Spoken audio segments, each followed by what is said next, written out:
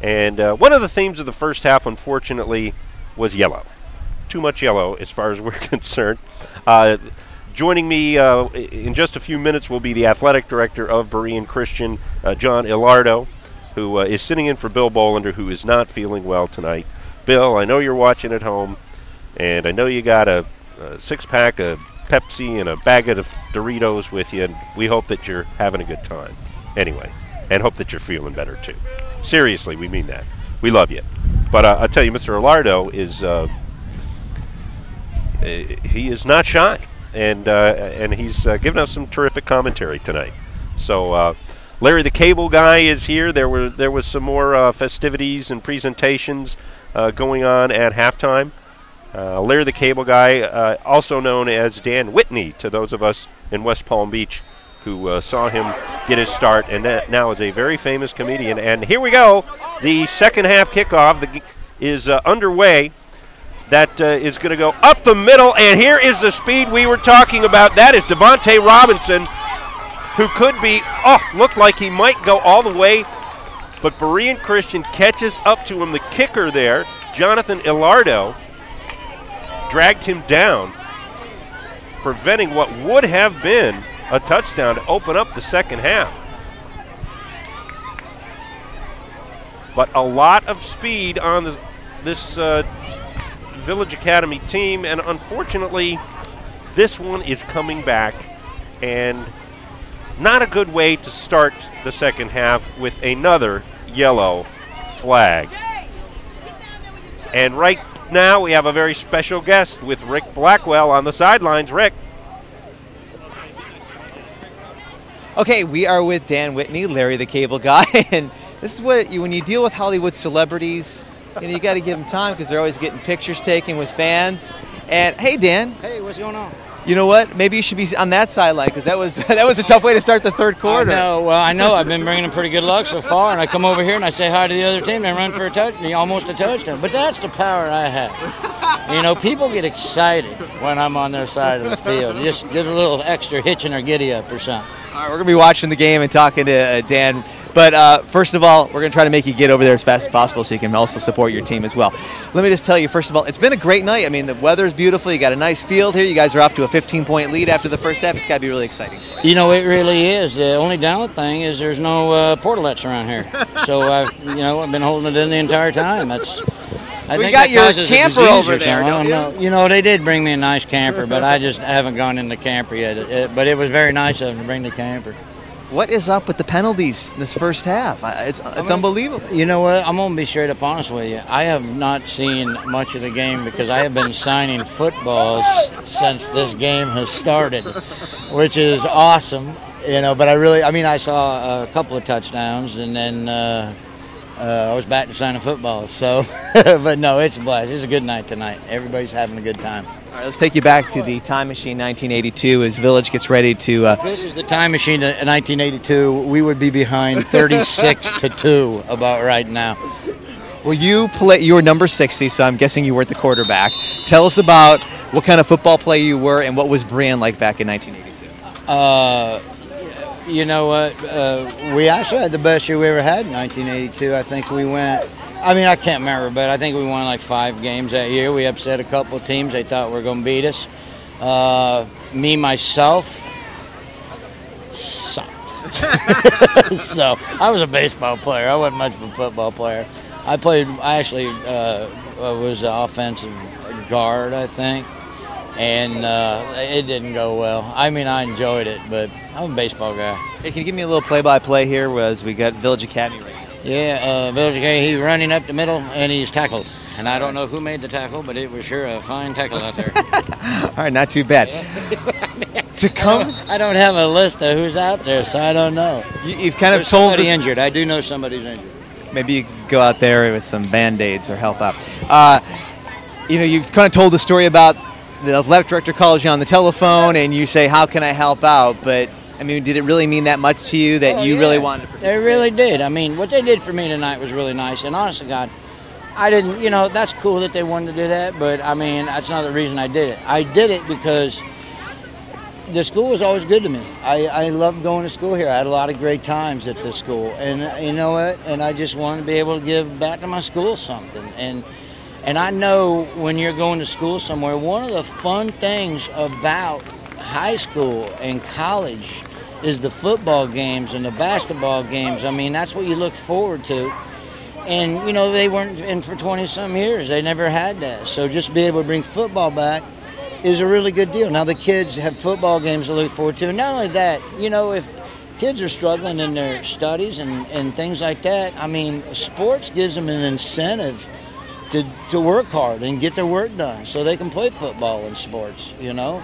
So I think it helps out in a lot of ways. You know, if you got a student athlete out there that wants to play football and there's a football team and he knows he's not going to play unless he gets his grades, that's a lot of good incentive for them to study harder and get their grades to work for something.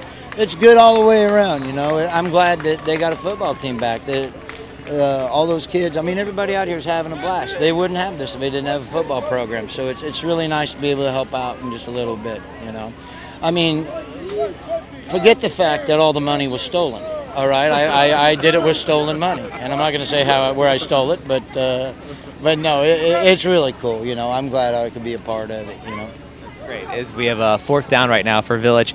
Are you a big sports fan, big football fan, and obviously you love Nebraska and the Huskers? But tell us about what your alliances are. This is like talking to Kermit the Frog here or something.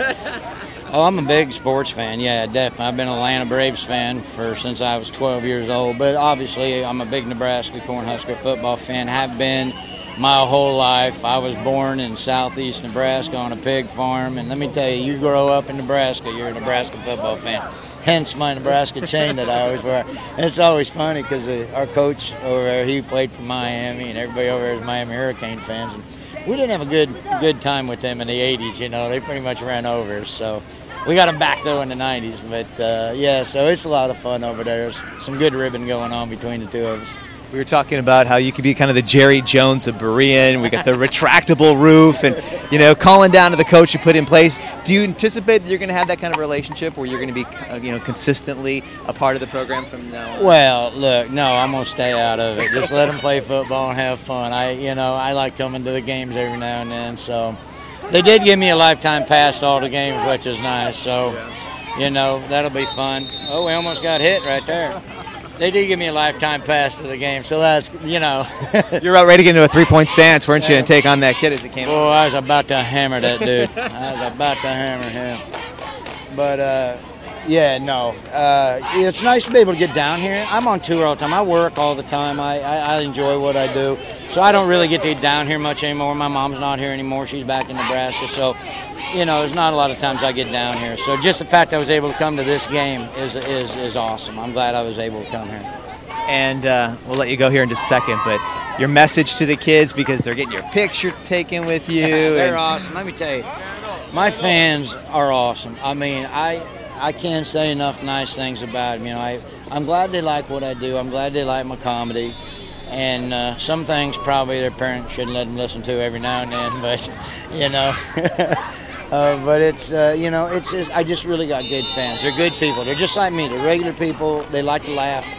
And, yeah, I do. I love my fans a lot. And everybody out here that's taking pictures, they're the best. You know? You're the best. I'm not one of those guys that gets popular and they're like, man, just quit doing that. Quit taking my picture. I ain't signing any. You know what? Why do you even do what you do if you don't like that? I mean, I love it. I'm glad that it's nice to know they appreciate what you do. And so that's awesome. I'm going to tell you what, if I came out here and nobody said nothing to me, that's when I got problems. You know, but right now we're all right. So that's what I was going to say. Besides that, I'm fit and trim. I look better than a lot of the other past players that came back. Yeah. Is there a little competition with the guys? Well, you know, everybody was in much better shape than I was when we were in our playing days. And, you know, the older we get, then you see some people, you're like, oh, man. And I'm definitely the Brad Pitt of 1982 with our football team. I mean, I can't see anybody else over there that's any better looking than I am right now at this point. All right, well, Mr. Pitt, Mr. Whitney. And I'm not trying to be cocky. I'm just saying, look at this. I'm a you know. Yeah. That's System, 50 pounds. I'm a rope. Well, we got a little plug in there. Well, thanks a lot, and congratulations on doing this, because it really means a lot to the kids, I know, and he is amazing with his fans too. To see him, talk to the kids, it really means a lot to them, and so it means a lot to us that you were on the air with us today too. Y'all get away from me. I love them today. No, they're awesome. And thanks for having me. It's a lot of fun. I'm having a great time here tonight. Thank you. We are deep in enemy territory here too. They're not enemy. We could steal the place. Let me tell place. you something about this other team. I love them to death. First thing they said, I would come walking over here, and they all went, "Hey, get her done." So it was awesome. It's all for the fun of the sport. We're having a good time. Obviously, I want our team to win, but they're good dudes. All right, Friday Night Lights right here. Dan Whitney, Larry the Cable Guy. Once again, thanks a lot, Larry. Appreciate it. Thanks a lot, everybody. All right, Dano, how about that? You talk about a good sport. He's going to sign some autographs, take some pictures. Back to you upstairs. Thank you, Rick, as Berean Christian begins its second year of football after that interview with Larry the Cable Guy. Or so it seemed. No, I tell you what, though. It was a very long interview, but I got to say, very entertaining, and what a great guy. He's, as I said in the first half there, he genuinely is a good guy. What you see is what you get, whether he's on stage or backstage or in the car. He's just a genuinely good guy. I brought him over to the campus. He hadn't seen our campus, and so we went on campus, and he didn't turn away a kid to sign an autograph, to sign a shoe, to sign the back of their shirt, and we had to go. I felt like a publicist. It was like, but he is a genuinely good guy, and I appreciate Dan Whitney and what he's done for our athletic program. Now, as far as on the field action, Berean has the ball, and they are driving, and up the middle, a nice run, a pickup of about 12 to 13 yards there. And, yeah, looks like that was Nick Orwater. Yeah. Hey, I got it right that time. You did. I'm getting better at that. And that is going to set up a 1st and goal for Berean. During the interview, once again, we saw that yellow flag creeping out. And, my goodness, a lot of penalties tonight. but that's what you get with two first-year teams. We just hope that the refs will exercise a little discretion. Let them play. Well, I guess you can't let them play on that. Is there such a disease as referee's elbow from yeah, throwing that some flag? Some type of tendonitis. Yeah, or you wish there was. Okay, to remind you, the score is 21-6. Berean leads. It is we're 6 minutes and 14 seconds to go in the third quarter. We are at Olympia Park in Wellington, Florida. This is the third game of the year for Berean Christian, who is resurrecting its football program for the first year since 1982, as we have talked about. And right now, here's our quarterback, Johnny Lance, and the give is going to be up the middle. That's once again to Orwater, and he's not going to get in. Close to the goal line, but he's going to be about a yard short, and that's only going to be 2nd down. So an excellent scoring opportunity here, and if they can punch it in and get the extra point, that would give your guys a pretty commanding lead. Well, I really did feel like coming into tonight's game, we probably were a 2-touchdown team better. I picked 28-14 as the final. But, there's a lot of football to go, and by no means is this a done deal yet. That's right. Here goes Lance with the give. A little scramble. Nope, that was a touchdown. I was going to say it almost looked like there was a scramble for the ball. But in for the touchdown. Was that Orwater again? No, Johnny Lance, I think, just quarterback. Oh, just took it himself. Took a sneak. Quarterback sneak. And I told you, Lance, 4 of 7. Well, you may not have heard this, but no, 4 of 7 for 97 yards in the first half, and 2 of those throws for touchdowns, and picks up another one on the ground here tonight. And doing the duties on extra points here, Michael Miller.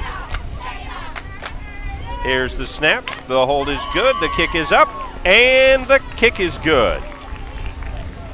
So with just over 5 minutes to go here in the third quarter, Berean Christian stakes itself to a 28-6 lead over Village Academy.